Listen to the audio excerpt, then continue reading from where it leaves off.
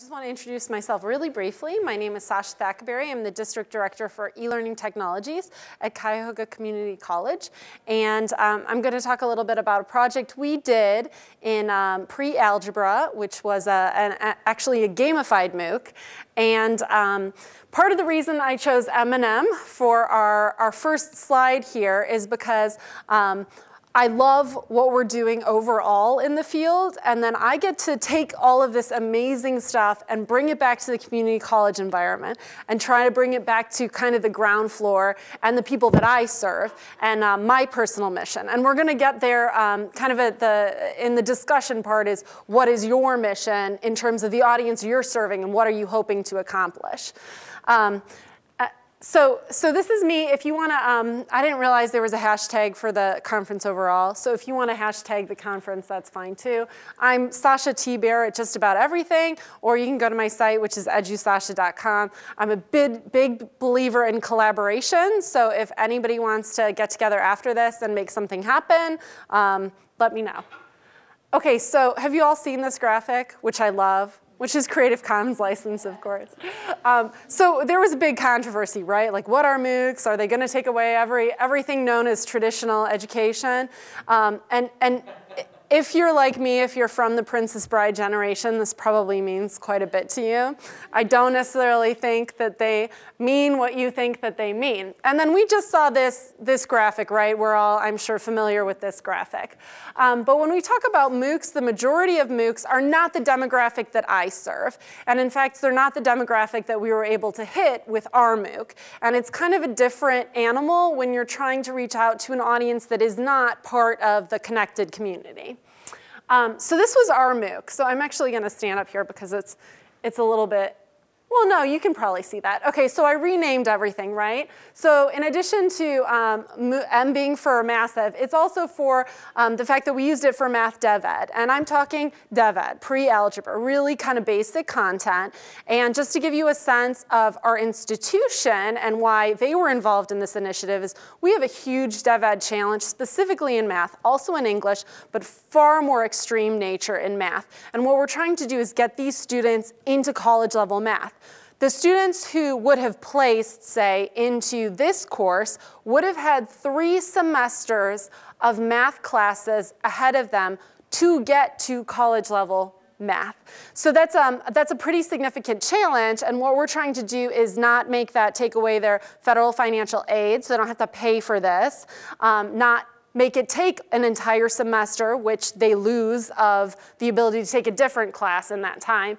And there's a time clock on all this. The faster they get through dev ed, the more likely they are to be successful in getting an associate's degree or a workforce certificate. It's also massive because it's actually a fiscally sustainable model. Our state funding is going to more of a success-based model as opposed to an entrance-based model. So previously, we got a lot of funding from serving an underserved population. That funding is being radically transformed. Our enrollment funding is gone. So it's all based on course completion, certain things called success points, and then exit. So it's really important for us to find a way to scale dev ed. And then because it's massive, it also assists with our mission of access. So now we're focused on success, but we didn't change our mission. Anybody can come to a community college. That's why I'm at a community college. I mean, I have a degree, but that's why I work at a community college. And then the open part of it is we used all open educational resources. So we didn't create anything out of whole cloth, with the exception of some of the videos we used didn't have closed captioning. And because we model what it is that we're hoping our faculty do, we had those closed captions.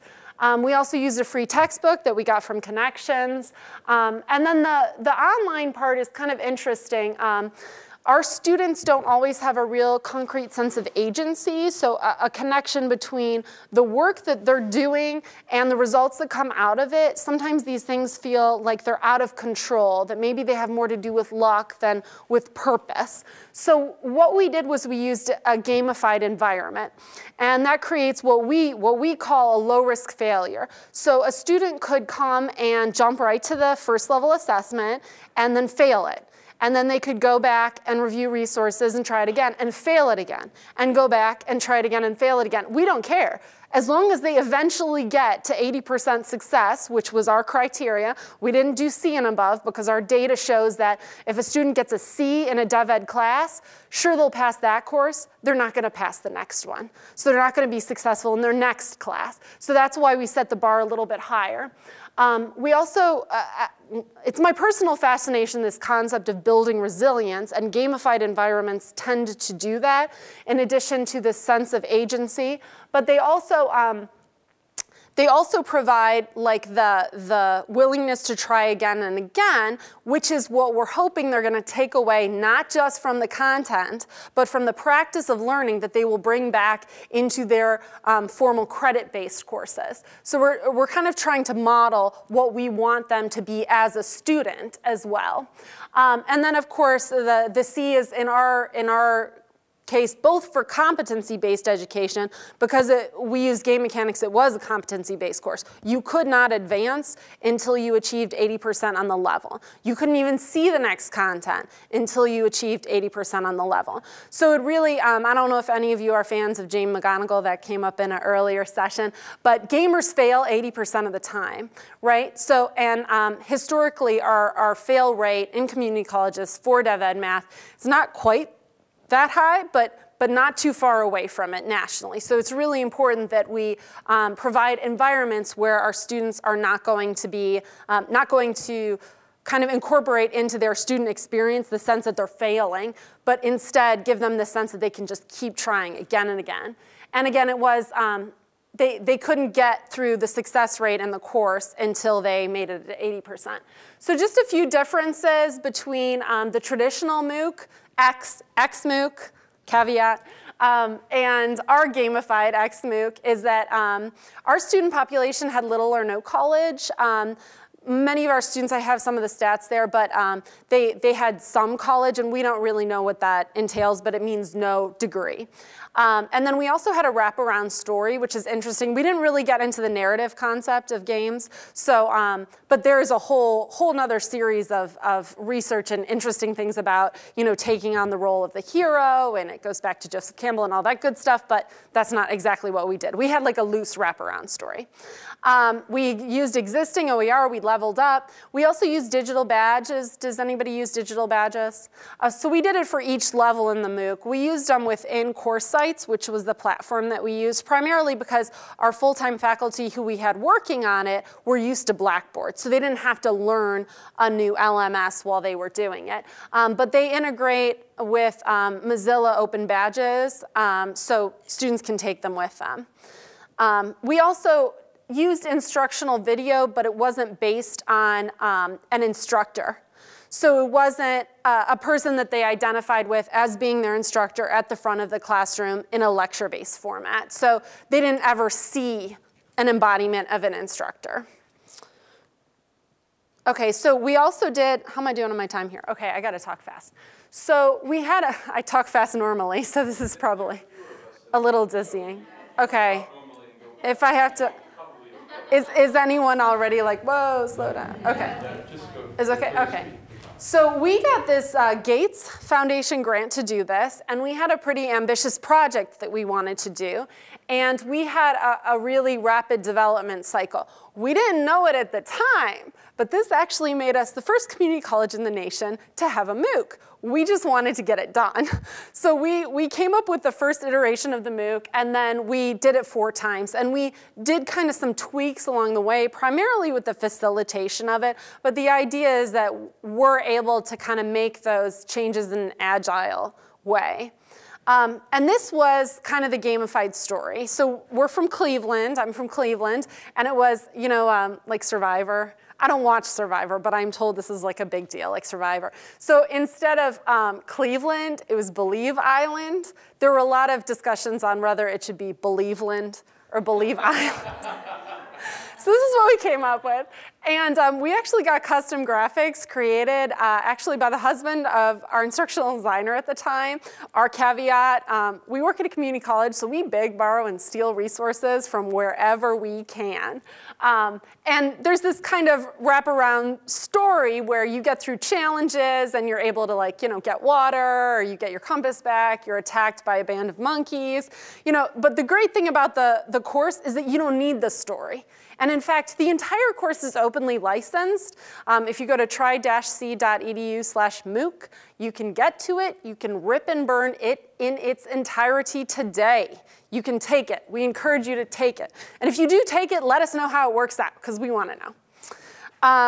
So we had instructional videos from a variety of places, but as I said, they were not instructor specific. There were also activities that were put in there. We had checkpoints, so before they got to the level assessment, they could kind of self-assess and see how they were doing. And then they got the badges, and they unlocked the next level. So again, they didn't see the level until they were there. And those are our badges. It's interesting because we had someone who was studying for the GRE in our office who took it and has all the badges now. Okay, so our results, really briefly, this was our level of educational attainment. And as you can see, it's very different than what we would think of as a typical MOOC attendee or MOOC participant. We had a lot of people that just had some college, 40%, which is an interesting flip from the average MOOC, right, with 40% of them having master's degrees. And then our completion stats were actually kind of impressive. It ended up being more of a LUC, instead of a MOOC, and there were a couple of reasons for that. One is, which is really hard to explain to people what a MOOC is if they're not really used to online courses even. Like, I think over 50% of our people actually knew what an online course is and had taken at least one, but a large segment, I think it was like 40%, had never even taken an online course. So this was a very different experience for them. And capturing that audience was really challenging. So we were putting out, ads places. We were trying to get all of our students to take it. It was definitely, reaching a non-networked audience is a different animal than reaching a networked audience. But when you think about that, that's an amazing success rate for a MOOC. 18.4%, like I've heard between 5 and 10% is completion and success, right? Like 5 tends to be full success, meaning everything was completed. 10%, like it was complete, but you didn't do everything or what. So that's kind of impressive. And I attribute it to the design, because if anything, we should have seen less completion rates in our MOOC because of our audience. We should have seen less, and we saw more. So the only thing it brings me to is back to learner motivation again, learner motivation, and the way it was actually designed. Some of them were currently enrolled, so we're hoping that some of that 27.4% were actually our students, or students we managed to capture. And this is an interesting comparison. So if you filter out from at Cuyahoga Community College, our actual statistics for students that passed what would be the comparable course, very similar objectives, there's only a 10% differential between our success and completion rate and the success and completion rate. Now, granted, this is 80% or above. So we didn't include, we had students that passed at Tri-C with a C that aren't in this metric, because we wanted to make it as apples to apples as possible. And so that's kind of remarkable when you consider the 18% didn't have any skin in the game. They didn't have to pay for anything. Nothing was going to happen to them if they failed the course or failed to complete the course. Was the timeline the same? Did they take it during the Very good. So a normal time frame would be a 16-week semester. You can also take it, we also have a 14-week. Ours was 4 weeks. And the reason we made our MOOC only 4 weeks is because we had looked at the data, now granted, totally different learner demographic, but the data that was coming out at the time, and remember this was 2 years ago, was showing that in the 4th week, MOOC participation was cratering. So you were seeing 1st week, 2nd week, 3rd week, 4th week, boom. And so we were like, okay, well, let's take the information we know we have and make it 4 weeks. I should also mention that it is currently open on course sites, unfacilitated. Anybody can come in and out, and the success rate for that is only 7.4%.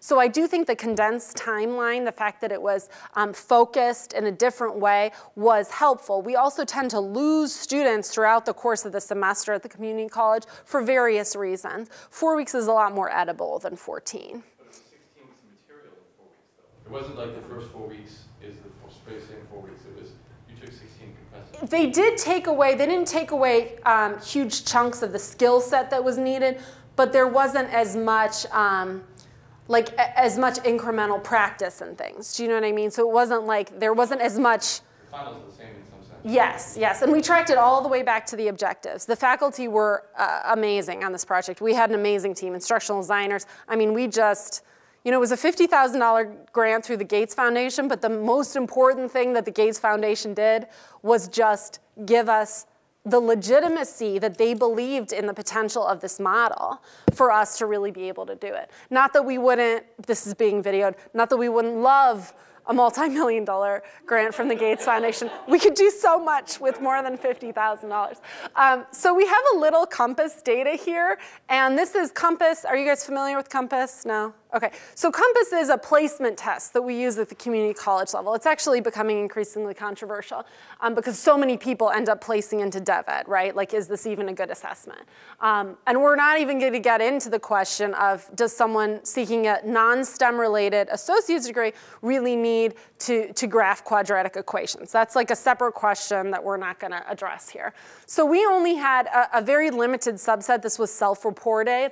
And of the 64 students who provided us with their S number, so that doesn't mean there were more, we just got the data from these, only 13 took a pre and post that we could track. It was incredibly messy data to get and work with, and that is what we found was the ultimate challenge, was getting the data and filtering it, and it was kind of a hot mess. But 76% of them placed either in a higher course or placed out of DevEd, which is weird because we didn't put content into that to place them out of DevEd. So which is showing us one of two things. We use Khan Academy resources, TeacherTube stuff, other stuff. So maybe students who were already going to be successful now were able to access the resources to get them there on their own, or they needed a refresher, right? So there's a couple different ways to look at this. And it's 13, like n equals 13, right? So you can't really draw too many conclusions, except it's encouraging enough to get more data, right? Okay, so this is the reflection part. This is not a pop quiz, I just said that. Okay, so I actually want you to do this individually right now, and then we're gonna, I think we can break like safely maybe into 2 or 3 groups, because I really want the most let me touch my microphone. The most frustrating thing I've found about the conference is I'm loving it so much, I actually want to talk more about it, and when they're passing around the microphone, sometimes it's like, no, I want that microphone. So what we're going to do is discuss in small groups and then report out. So you're going to have to come up with a product. So right now, what I actually want you to do is write down why you're motivated in MOOCs. So there's a couple of different reasons I'm doing this, one of which I'm sure you know is when you define your motivation ahead of time, it's easier for you to decide what you're going to be doing with it and also what you want out of this experience. So go ahead and actually write this down. I'm going to actually time you, roughly. So start now, and I will come get you at 2:53. Just 3 questions.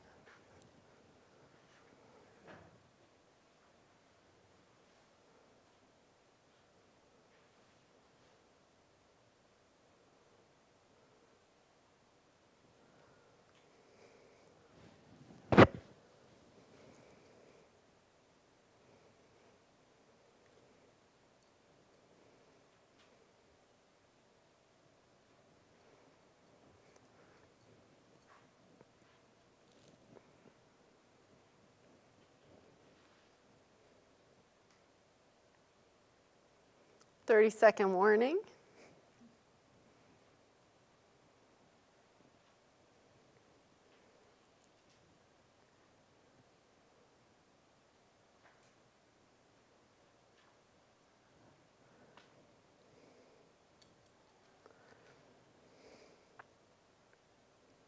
All right. Okay, so hopefully you already had a sense of what motivates you to engage in these things. But the reason I wanted you to write it down is because some of what we're going to be talking about is what you've done with MOOCs, but also what you want to do with MOOCs, and what, as a result of this or the other presentations, you might want to take back into your model and make some changes. Because the whole theme of this workshop is we're not anymore focusing on the scale. We are focusing on the learning. So what are some different ways that we might be able to do that? Okay, so now we're going to be in groups.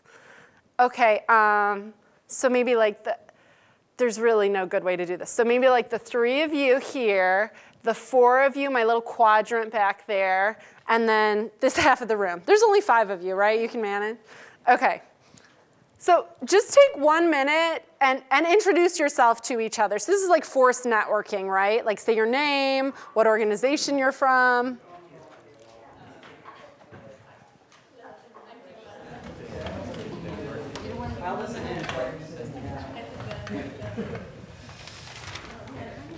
Yes. Exchange business cards if you have them.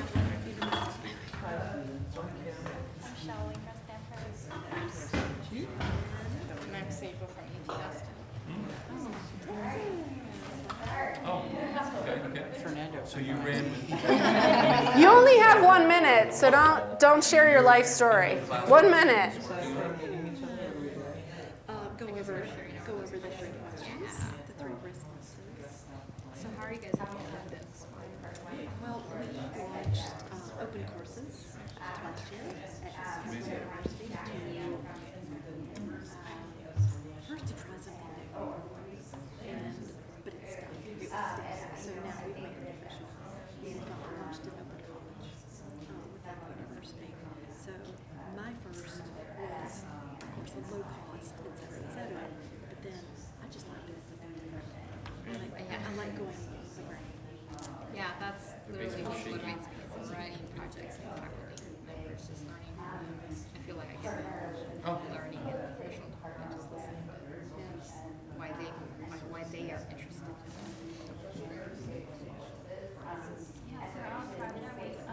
Okay, and just to interrupt for a minute, I'm hearing you're already going this direction, so let's go ahead and go in this direction, which is when you're introducing yourselves or talking about your projects, go ahead and talk about the specific purpose of either one you've created and run or one you've participated in, whatever your preference is, and where were you successful, but also how did you define success? We talk a lot about completion rates, but I've been in several MOOCs. I had absolutely no intention of completing.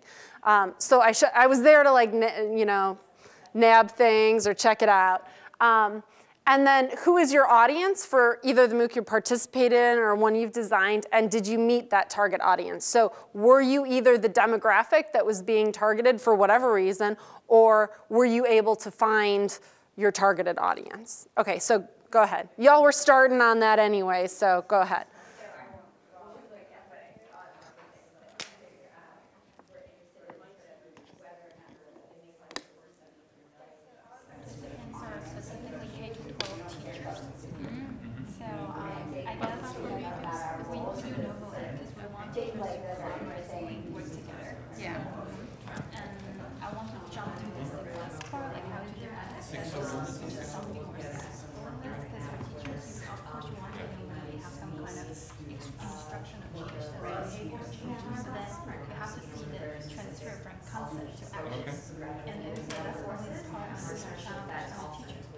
Eventually, you want to see the impact on your students.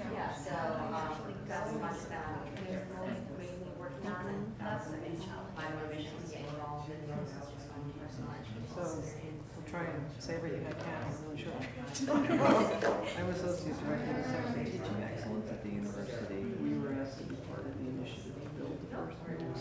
Send out faculty designs, about teaching, utilizing edX and tools in the most simplistic form. You're at which university? Sorry. Cornell University. Cornell, okay. I have a background in both teaching online as well as research online. The objective of the project was to design courses that engage students, given the limitations of the platform, where we could actually assess the outcomes of the design, again, given the limitations. How did that go? Actually, we chose to. So the instructor had to know how to build those games. You couldn't just throw a random Looking at taxonomy very simply, because anything you try to do in higher level thinking, you can't assess. We're waiting to get the data and have perspective. So for us, it's really important that we get people to think about diversity and inclusion all over the world, not just within the core groups and support panels, but to individuals who are sitting anywhere, any place, any time, that was really feeling about becoming a member of Catalyst, or Catalyst. So we haven't created a MOOC yet. Here we just joined, officially joined a week ago. So it's all about learning for us. I'm Dan McFadden from Berkeley College of Music. Berkeley Online, actually, which is the online part of the school. So for a long time now, we've been building 12-week courses with 20 students or less a section. Feedback from an author or instructor. And so we've kind of, more than dipped our toe, we've kind of jumped into the... Put it on steroids.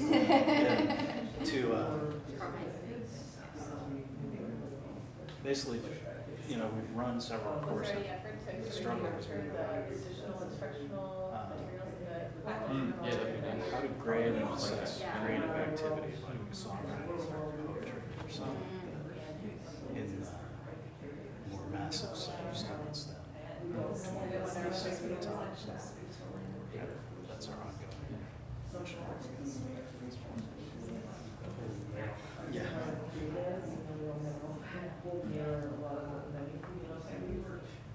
So what for you in terms of success for your course? What did you think? What was sort of your metric? I don't know, is MIT imposed metrics, or it's really more driven by you? Yeah, it was driven by me. When I first started, what I wanted was to reach lots of people, reach approximately 2 mathematics. And so there were 26,000 students to start. But completion is 5 somewhere 5%. At first I thought about better. But and I thought, well, actually, we completed it. And so. And you still had 500, 600 people completing it, Right. which is like, which is, I mean, probably the same size as courses. Okay.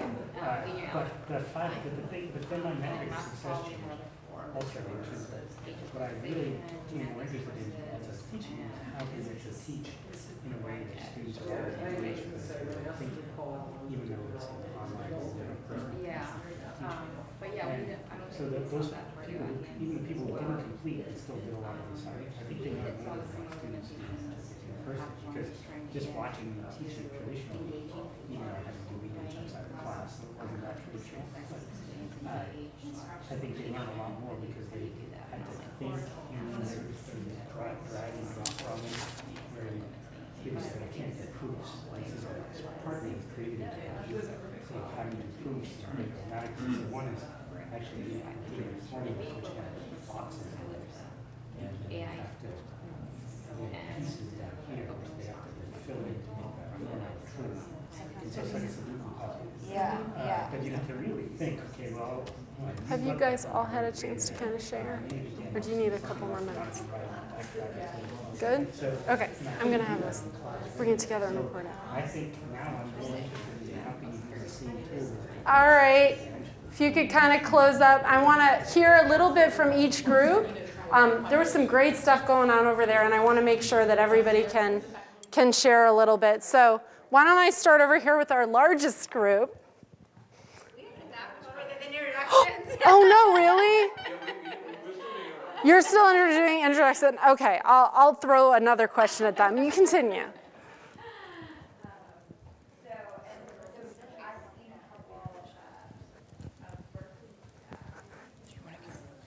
I will in 1 minute. Thank you. You guys were accelerated.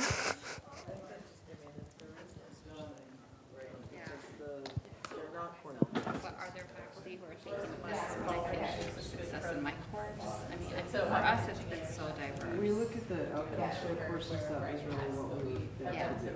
Yeah. To make sure it was actually designed. Right. Looking at how the faculty defines success. That goes back to like the target audience. Yeah. We don't have the data, so I'm not sure. I think they What talk is to you Cornell about. actually interested in? You know, See, it's missing. well, I mean, you know, that's I mean, I'm an intellectual university in addition to all administrators. Part of that is just a discussion. That's a great question. Yeah, it's a great question. I mean, it's something, it's so interesting even for us. I mean, there are some who are like, those who complete assessments by the second week and following those cohorts till the end and seeing what percentage those are has been one way I think faculty are sort of looking at it. Like, let's see how many stay active till the second or third week. And those who are still active the second week, let's follow them and see how many of those. So if there were 4,000 or 10,000 who completed up to the second week, then they try and follow those 10,000 till the end. And out of those 10,000, we've seen sometimes, 60% of them actually did it because they were pretty engaged in the second week and we followed those two. So that's the one way that we're looking at it. I don't think it's a consistent way. Of course, fine with it, but So is everybody pretty much looking at completion as the ultimate goal? no. Okay. Because I think that's where our internal conversation started. Like, we want them to complete the MOOC. And it's been kind of this transforming conversation because is that the sole goal of our students? But I Is think that the once you sole? find out which students are actually active, Yes. which is usually those that are up to second week and are moving through, then you can look at their assessments and see how they're actually Right. learning, right? I want to ask them too. You know what? We haven't ever asked students who come in, what is your goal in this We MOOC? do that. You see, you We do okay? So what? pre-assessment and post-assessments, what- and compare them. What is, like, answers have you gotten? Are they all there to complete, or are they all there to? They're a variety. Some are there just to like see Poke specific around, parts, yeah. or just interested in looking at it or discovering new topics. But and then some are there like, yeah, I want to learn the whole course. But it's a range.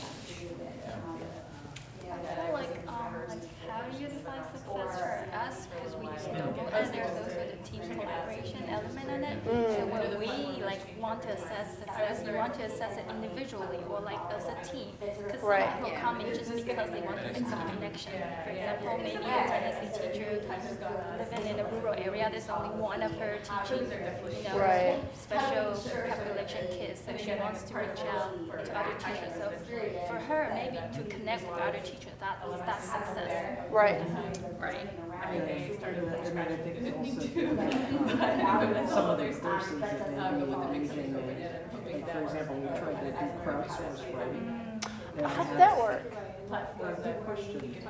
Because the platforms that we use is edX, and it's like throwing grains of sand in the wind to use the whiteboard discussion pieces. So we can't really analyze things very well. And I'm not looking at you, I really don't. No, that's fine. Should I stand? So like right here, is this better? Oh my God, am I? So I have a question for you. We can ask them to cut out this. Is your open course open? Or did you? It was run originally in four consecutive 4-week segments, and that's the one we got the good success rates. When we just opened it up, the last time we pulled the data just from core sites, it was like a 7.4%, as opposed to the 18.4% that we saw before. So we did find, I mean, it's probably some combination of it being specifically marketed as a MOOC, you know, like this is a 4-week MOOC as opposed to this is just living up there, you know, but also faculty are thinking about using it in different ways now. And so it brings up other conversations. Like they're now having conversations about doing the entire DevEd math spectrum without textbooks, right? So it takes it back to a design conversation. Let's talk about the content as opposed to the materials that we're using to deliver things. You know what I mean? So I think it changes the whole conversation almost around pedagogy in some ways. We did something really similar. Right now, the majority of ours are open-ended, so you can come and go, consume what you want, self-paced. But we took one, and we offered an incentive to complete it in 10 weeks, and we saw an amazing uptake. Awesome. So, Yeah, that's true. A car. Get a new car. the incentive was, the MOOC was one that you build a learning portfolio and have it assessed for college level credit. The assessment is $1,500. And for completing it within 10 weeks, we dropped the price to $100. College credit for $100. That's And you can petition for 15 classes inside the portfolio. So it was a monetary, type encouragement. Right. But we saw an immediate change. well, I would even honestly. If we do those with some of our other MOOCs. I would even, I can't currently, because I'm also a PhD student at Kent State, and I can't currently do a PLA or do an e-portfolio to get credit. I would still pay for the credits if I didn't have to sit through the class. Do you know what I mean? I would create that e-portfolio. I'm like on my last semester of coursework now, and it's hard to do with 2 kids. It's not the content that's killing me. It's the negotiations with my husband, that poor man, who is still married to me. But, well, I'm glad you brought that up, because that's something we were thinking about changing, this next year, some of our structure. yeah, it's definitely, I think, just like when the concept of online courses came out, or the concept of instructional design, it changes the conversation about what's going on here in the classroom. And I think that that's what we're seeing. I mean, it's so interesting. We're all talking about the flipped classroom now. That happened in K-12 like 10 years ago. But it's interesting that, yeah, we're all, say what? Even longer. Yeah. No, it had, right? And Jigsaw and all that stuff. We're like, woohoo! Yeah. All right.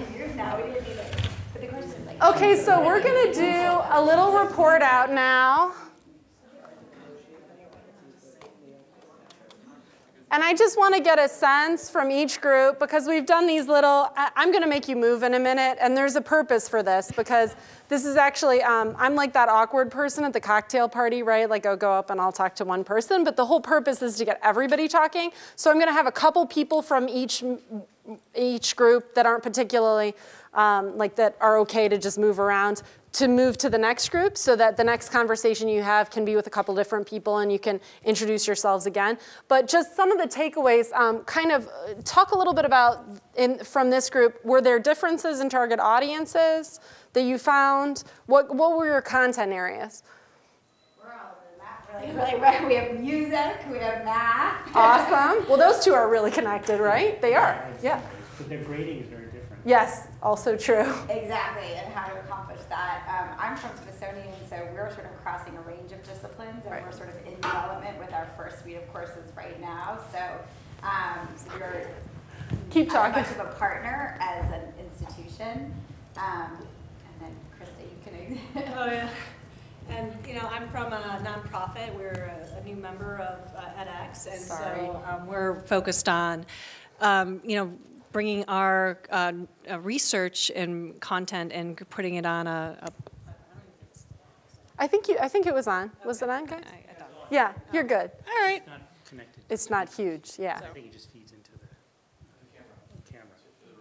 Yeah, and so as we think about audience for the work that we're doing in my company called Catalyst, we don't have the traditional student learners, we have corporate learners. Okay. So it's a very different approach for maybe some of the traditional thinking around what and how a MOOC is created.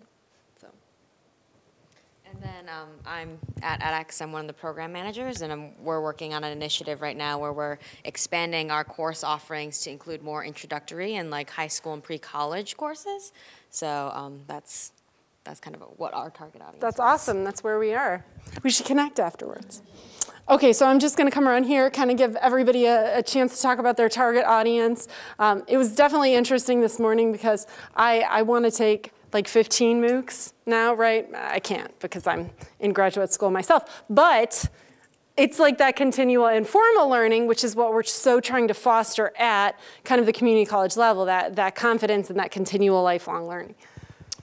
So we're trying to build an edX that will change the nature of computer science in 11th grade so that it opens access to every single person in 11th grade, not just people who have traditionally gotten computer science.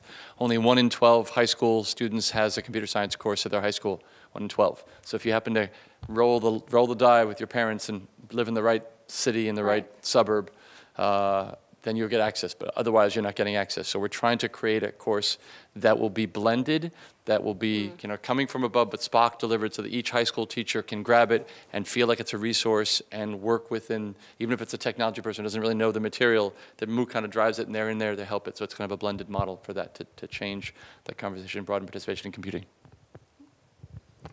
And I'm not developing a MOOC, but my interest in MOOCs has always been in the sort of broadening participation, open access, and how to make that really a reality, because it's currently not, at least at the ex-MOOC level. And so I think for me, it's really, I'm very interested in OERs and how to make OERs useful for as many people as possible, and sort of what characteristics and features should they have to be accessible and useful for all.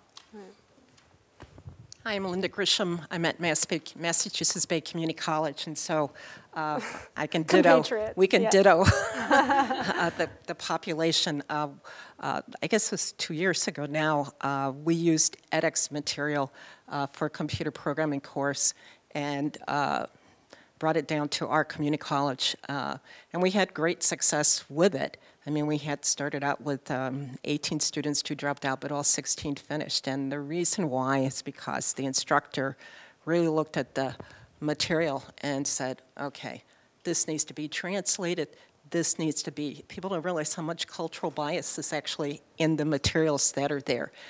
So he provided context, he provided vocabulary, and also he provided interactive tutorials. In fact, the students could have done this fully online, actually, with his tutorials and then with the edX material that was there.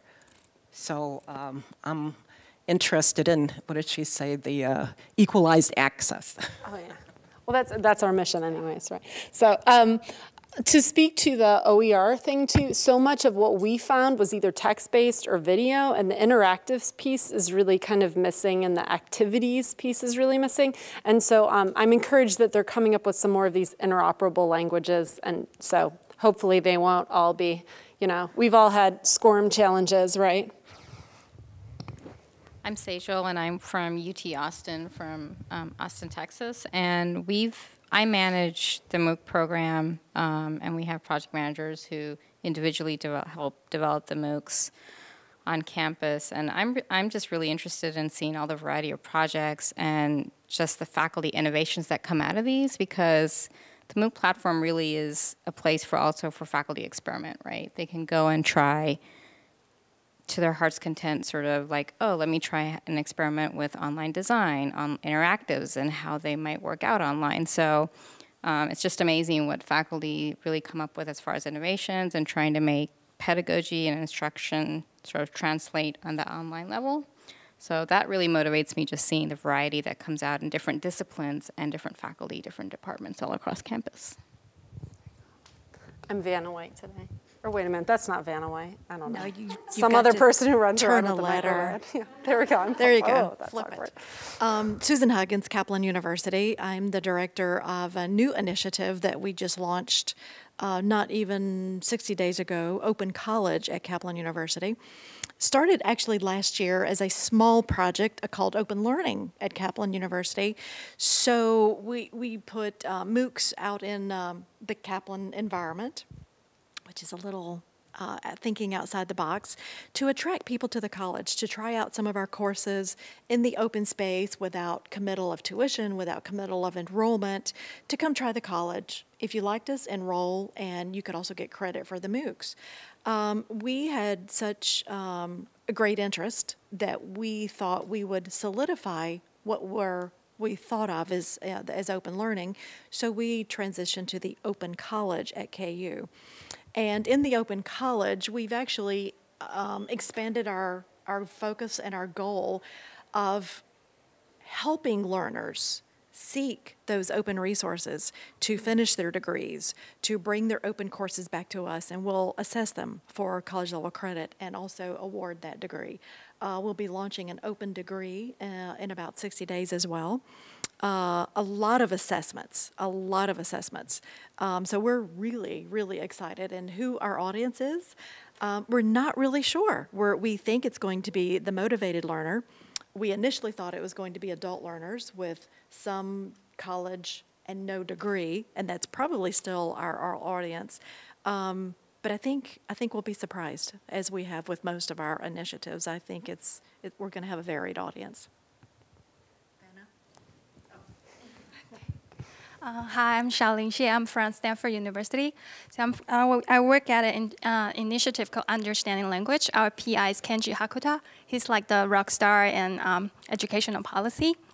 So what we do is we provide MOOCs for teachers, K-12 teachers, especially in-service teachers. So the teachers who took our courses should have access to classroom. Why? Because we ask them to go into the classroom, record their students' conversation, and then reflect. We invited some kind of rubric for them to look at the conversation and reflect on it.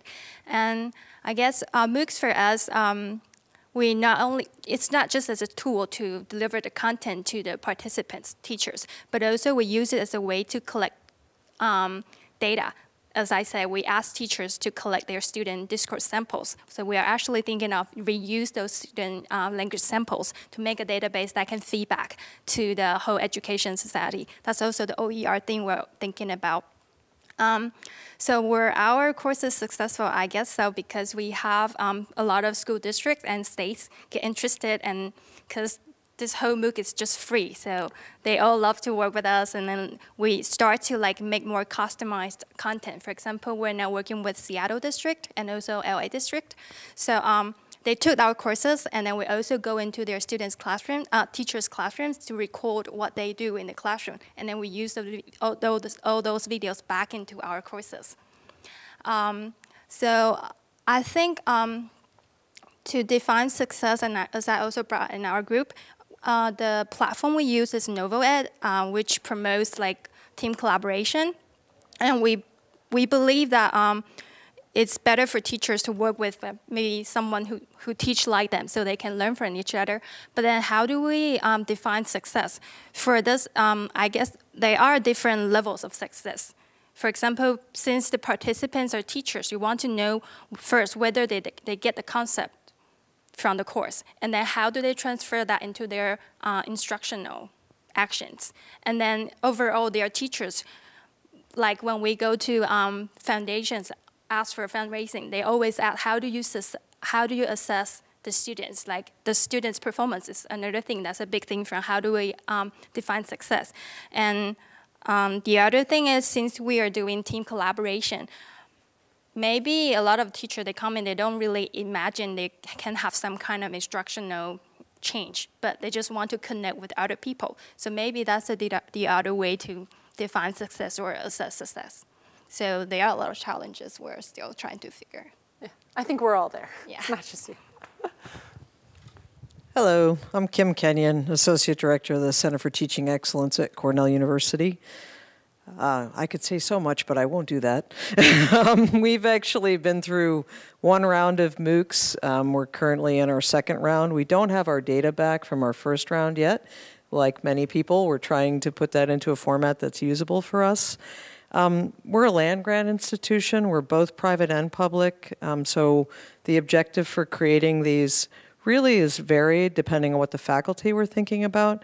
My role is to support faculty with the CornellX team in developing the best courses possible, looking at backward design, outcomes, activities assessment, that whole kind of idea. Looking at the data that we have seen so far, and I use data as a loose term, we have achieved that particular goal. But, you know, if we're thinking about redefining assessment, looking at the edX platform and some of the limitations of utilizing the tools, we would like to continue to push kind of the boundaries in that particular realm. And I think, measuring success at the university level versus the faculty and individual level it's all over the place. Some folks might say, well, we want to reach high school students, but many of us know that high school students, in most cases, aren't actually who's actually taking these. So how do you measure? I don't know, to be quite honest with you, given that we have different ideas about what the target audience is, and we don't have our data back. So we're learning. We're in the midst of the pilot kind of stage 1, maybe 2, and we will continue to reevaluate, follow kind of the norm of assessment planning, and continue to improve, hopefully. Thank you. Thank you so much. I really appreciate all of your sharing. Did we have another request to share? Or are you just coming back this way? I was just coming back this way. Oh, okay, great. Okay, so, wow, an hour goes really fast, doesn't it? So I was hoping, okay, so this is, I was gonna do this like a kind of shock and awe thing, but looking at the design and delivery, in terms of the intentional process, and I know the group that I was sitting with, we did have kind of a discussion that there was backwards design and there was kind of this intentional process going into it. Because this has been hurry up and MOOC in a lot of instances, that kind of process for intentional design and delivery hasn't always happened. So I was gonna have you discuss that, and then I was gonna say, now create a tweet. But because we don't probably have time to discuss in detail and then create tweets, just work in the groups that you're already in and create 140 characters. Actually, try to do it in 130, because then we can put, at the Learning with MOOCs thing and everybody can see them. So one for each of you individually about your specific design and development process. Let's keep this really brief, because I want to give just a few minutes at the end for what could you beg, borrow, or steal from someone else's MOOC, either the MOOC that I shared with you or a different MOOC, in order to inform your practice moving forward. So we'll take just a couple of minutes, do this actually individually, otherwise it'll take too long, and then we'll talk a little bit about what elements you might like to take or experiment with, or something that maybe even someone else in your group said that you'd like to incorporate moving forward. So 2 or 3 minutes, even if you're not on Twitter, it doesn't matter, I'm gonna tweet them. So just take a couple minutes, less than 140 characters, 130 if you can do it. How were they designed and developed? Okay. People are gonna think I'm not paying attention to my own presentation because I'm tweeting.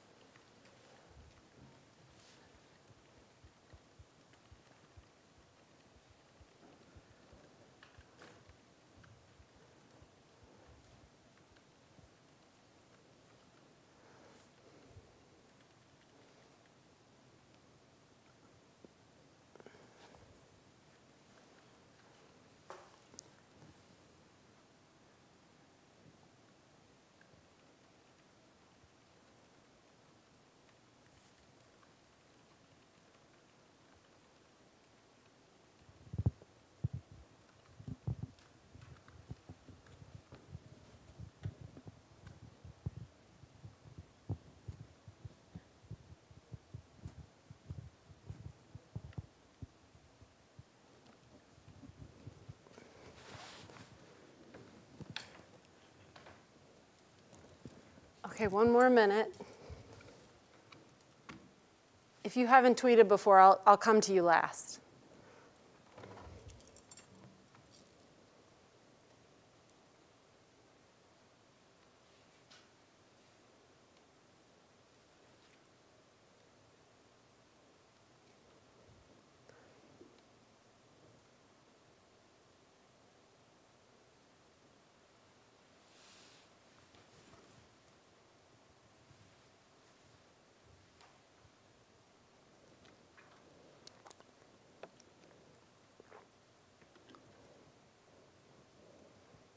right, anybody have one? 130 characters is harder than you might think. Okay, we'll take another minute. No pressure.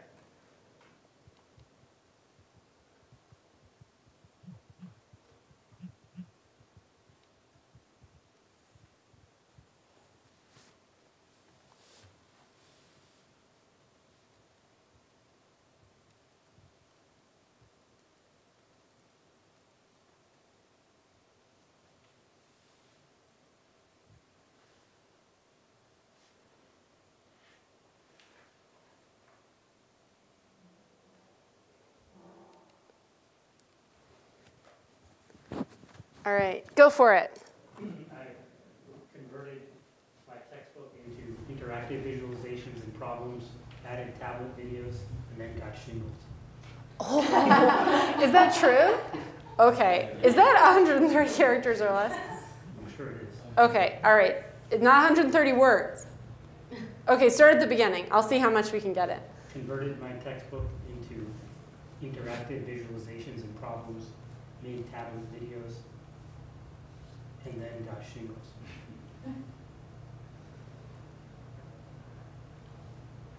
Okay, say it one more time, I'm sorry. Converted textbook. Converted my textbook into interactive visualizations and problems, made tablet videos, Uh-huh. and got shingles. And got shingles.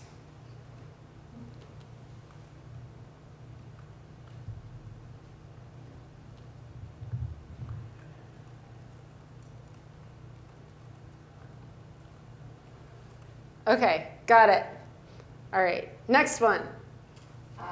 Focus on rich media learning with an emphasis on creating a supportive community with shared interests and diverse backgrounds. I got rich media learning. With an emphasis Okay. on creating a supportive community with shared interests and diverse backgrounds. And if you are on Twitter, you can go back and retweet these and identify yourselves, if you want to, obviously. All right. Next. I don't listen well, so I already tweeted it. Say what? You tweeted yours. I don't. Oh, you already tweeted it? I don't listen well, so I already tweeted mine. Oh, no, that's okay. If you already tweeted it, that's all right. Does anyone else want to share? If you don't want to, seriously, I'm not going to pressure you. And I said modularize. Modularize. That's actually a really interesting thing, because I think we are going to see more of that in the future. All right, well, I just wanted to wrap up here. We're at time. Thank you all so much for being willing to talk so much. I think that's what's been so powerful about a workshop like this, is you can really dig in and get to know other people. If you would like a business card, I have them. We believe in open, so if you want any resources from me. Also, we just recently published an article, I forget what journal, called The Many Shades of MOOCs, about 6 different MOOCs at six different colleges that were the first QM recognized MOOCs in the nation. So if you are looking up that, it's a very interesting article about that. So thank you all so much, and go forth. Wait a minute, I have a slide that says go forth and MOOC. We had more activities we didn't get through. Go forth and MOOC well. Thank you so much.